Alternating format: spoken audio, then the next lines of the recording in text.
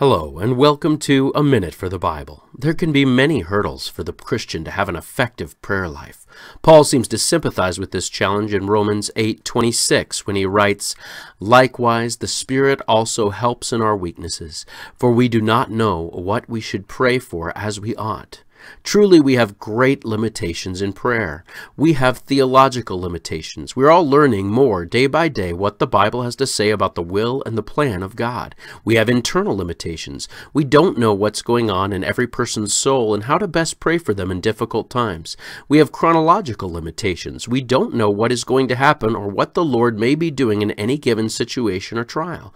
Fortunately for us, the verse doesn't end there. It continues, "But the Spirit Himself makes intercession for us with groanings which cannot be uttered."